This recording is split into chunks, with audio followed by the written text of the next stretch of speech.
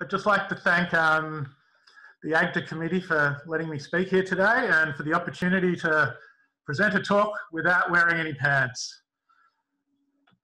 So my name's Torsten and I'm a bioinformatician and I work at the Doherty Institute in the Public Health Lab. So the Doherty Institute really are coming together of groups at the University of Melbourne and the Royal Melbourne Hospital, and the building's kind of this synergistic institute where we have public health and reference labs, we have Department of Microbiology and Immunology teaching and research, diagnostic services and other clinical care services. So it's quite an exciting place to work at, and it's sort of the hub of the COVID-19 response in Victoria. And we at the Doherty love genomics, we always have, and we've got lots of toys. For those of you who can see the bottom right-hand corner recognise that that's our old Pack Bio, which is currently just been retired, unfortunately. So he's just fading into white there. So as I said, I was traditionally in research only, but I've kind of moved over into the public health and clinical microbiology space. I've always been in bacteria. So I guess the roles of a public health laboratory are sort of threefold. So there's diagnostics, there's surveillance, so keeping an eye on what's lurking out there. And our sort of core business is traditionally food safety, things like salmonella and listeria. And then when, you know, when the stuff hits the fan, the outbreak response. And the outbreak response is what we'll sort of be talking about today in terms of COVID. So Victoria's had quite a good response to COVID-19. So early on, Viterol, which is part of the Doherty Institute, they were the first place in the world to culture the SARS-CoV-2 virus. And that I found out just this week that that's now used internationally as a control by many commercial vendors. We're helping Viterol and MDU are doing a lot of the sort of testing that you would get if some of you might have been to your GP and got a test or gone to a drive-through at Chadstone Shopping Centre or something. And, you know, our we're testing is pretty good and it's pretty fast, 12 to 24-hour response time. But the main thing that I'm here to talk about is how the decision was made by the public health labs here in Victoria to just sequence every PCR positive sample we got.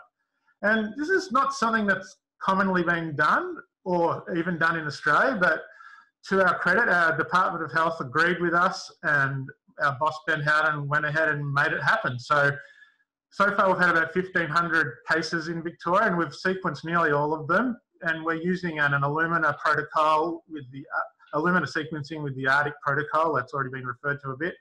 And we've done a bit of iron torrent sequencing early on as well. And we're also assisting some of the other states as required with sequencing urgent cases. So I guess I wanted to talk about what actually happens a little bit, how we go from that sequence to, how we go from the genome sequencing to some actual useful data. So I guess traditionally I am definitely not a virologist. I've dabbled in a bit of virology over the years, but never been a true viral genomics bioinformatician. So the last 8 weeks has been an intensive learning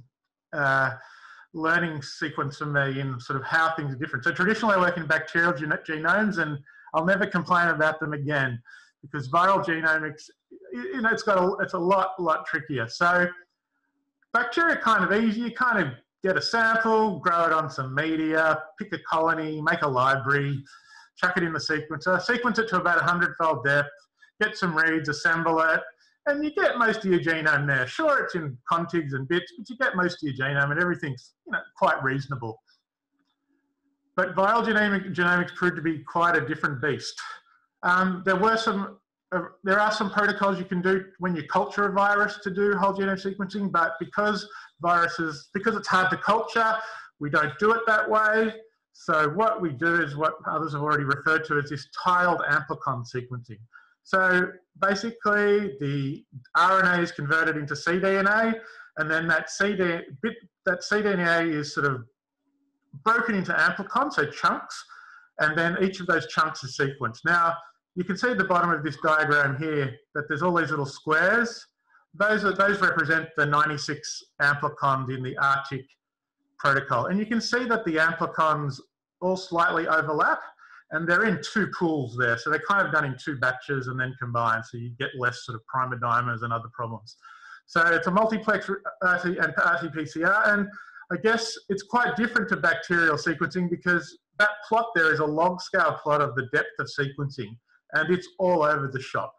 So unlike a bacterial genome or traditional whole genome sequencing where you kind of get uniform coverage across your genome, here we definitely don't. And you get regions where you get no sequencing whatsoever, and there's all sorts of other challenges to do with primers and other issues like that.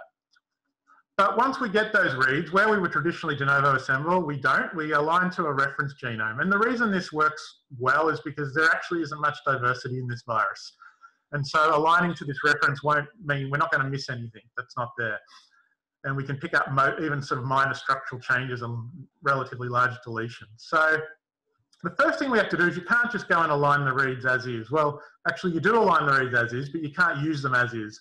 Because there's primers involved in these bits of DNA, these primers are synthetic and they're non-template DNA, and they can bind to the amplicons at less than 100% identity. So because they are sequenced as the primers are the thing actually being sequenced, not what they attach to, you need to make sure you mask those first.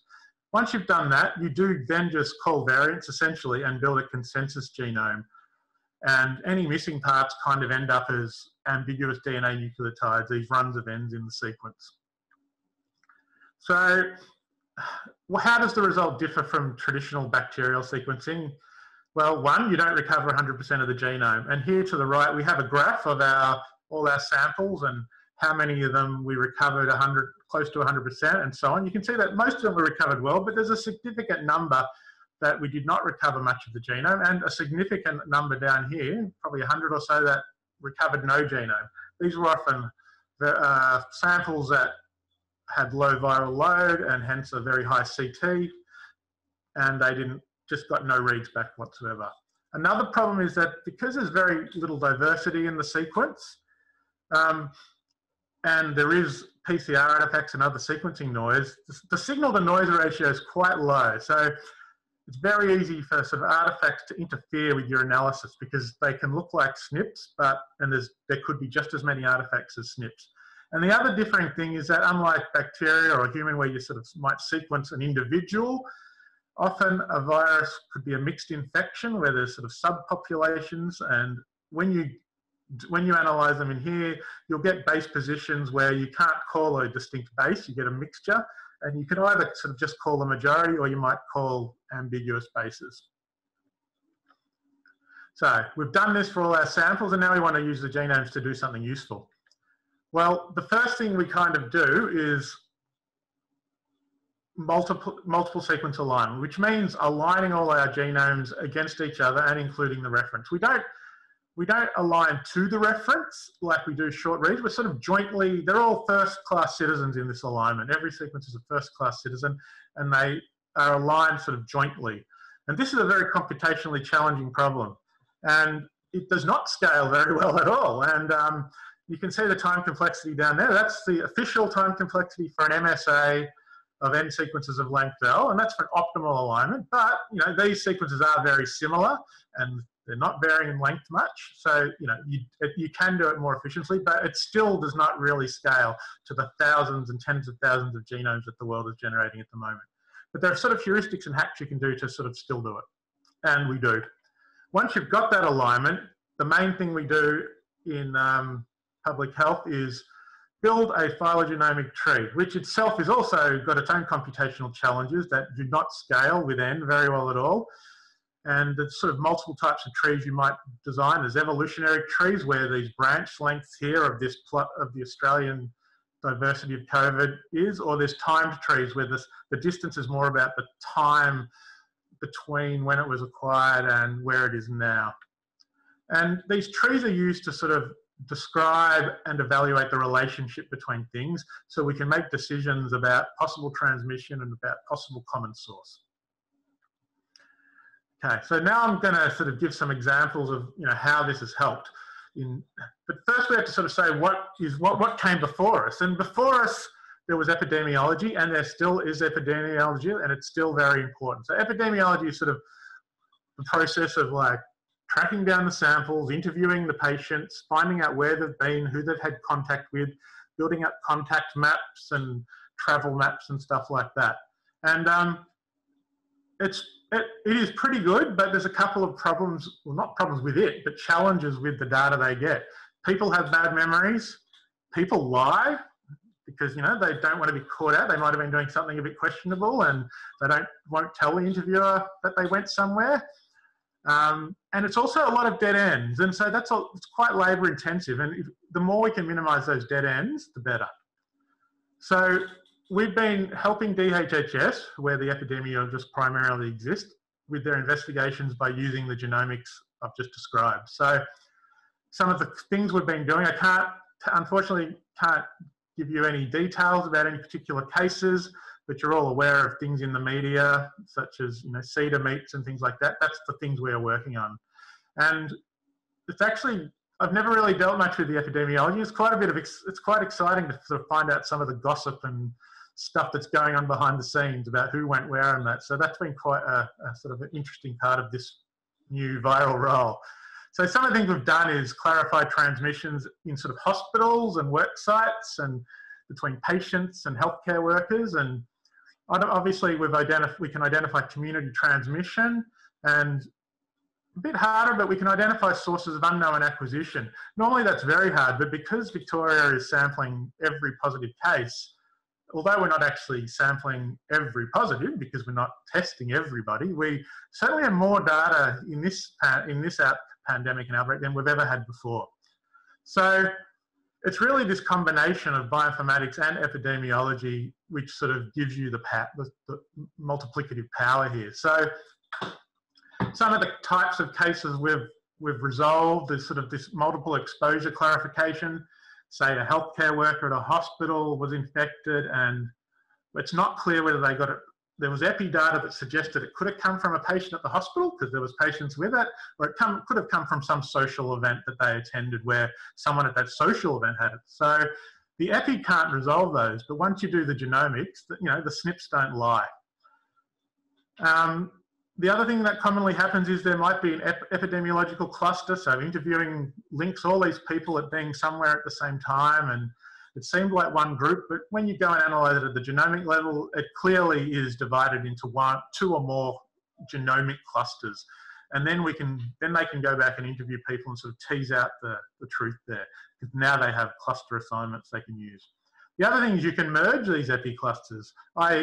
You see these two separate epi clusters, one might be a cruise ship, one might be a party, and then you see that they all cluster together on the genomic tree. And then you find that there was a patient who you never really knew about, and you find their genome is the same as those two groups, and they were sort of the missing link. And the epi can go back and investigate and explain this. And this happens every week, has happened every week in this outbreak. And working together with the department's been very exciting, and both sides are happy and produce, you know, just it's really streamlined the handling of the outbreak. And I guess one of the most interesting ones actually is the idea of breaches of protective equipment that the healthcare workers are using. So we've been able to show that there's likely been some kind of transmission between the patient being treated and the healthcare workers, whether it be doctor or nurse. And despite them being very careful and having what's called trained spotters. These are other healthcare workers which actually just are like eagle eyes who watch the worker as they disrobe and change their equipment. And they can't spot anything weird going on, yet there was some kind of transmission. And so this has led to infection control procedures being changed, and also changes in PPE equipment use and even types of PPE. So that was sort of the success stories we've had with the genomics combining with the epi. And the other exciting thing, which I sort of have helped to drive, but have had great support from the Victorian Department of Health and Human Services and the people at the Doherty, is that we're sharing all our data. We have been sharing all our data from the start. Our consensus genomes have been going into GAZAID, which is sort of a national semi-public repository of genomes, traditionally used for flu, now for SARS. All our Illumina reads and some nanopore reads, which we've done, are in NCBI, in SRA, and also we've had a bit of trouble getting some of our genomes because of potential frame shift problems. So all our genomes are also on GitHub, including our alignments and our trees. And part of part of this outbreak has highlighted one of the projects we've been working on slowly over the last few years is called AusTracker, which is an online system for sort of Australian public health labs to share, analyse their data in real time and find sort of matches between outbreaks across state boundaries. As you know, in Australia, health is a state issue, so it's often been a bit tricky to sort of interact with interstate colleagues. So we've been developing this system, and COVID has just highlighted the need for this system to be built more quickly. Now you say, oh, if you just make all the data free and open, then we can do this already. Well, there's some reasons you can't share some data. Just there's legal issues, if there's criminal investigations, we just can't share it. If it's private data from industry, we can't share it publicly, but we can share it within the public health network and still improve sort of health outcomes in multi-jurisdictional outbreaks. So I'll just finish up here. Conclusions, genomics is definitely no longer optional. These arguments are still being held out a little bit, but I think everyone is in total agreement now that in our field, genomics is no longer optional. There's lots of evidence saying it pays for itself with better health outcomes. There's less labour-intensive investigation on the epi side, which is really more of a human side. It's hard to put sequencing, there's no machinery or robots you can put into that side of the process. And faster clarification of outbreaks, which means outbreaks tend to be shorter and outbreaks tend to be smaller and shorter. And I guess the big thing was that sequencing all positives, we've built up this very large repository of good epi data combined with good genomic data, which is with a large sampling percentage of the population. So we think this data set is actually going to be a source of data for lots of phylogenetic analyses in the future, and hopefully have some utility in future pandemics and this pandemic. Well, a lot of people went into the work that I've just talked about. So there's the public health labs here, there's the Victorian State Government, Department of Health and Human Services, the Office of Health Protection at the Commonwealth Government's been supportive, local hospitals, local pathology services, the interstate labs and the New Zealand partner labs, as you saw Duke talk before earlier. We've discussed stuff, we all talk together on Slack. Colleagues locally and around the world. I was quite new to viral genomics, and I just went and put out feelers and asked questions of everyone I knew who knew anything, and they were all very helpful in giving me tips and tricks on how to actually start processing your data, because Victoria was pretty fast off the mark, and we were sort of sequencing stuff before most of the traditional international places, so I really had no one to copy. I had to sort of get advice from my friends and colleagues everywhere. And of course, NCBI and GAZAID for being sort of curators of this data. That's it. Thank you.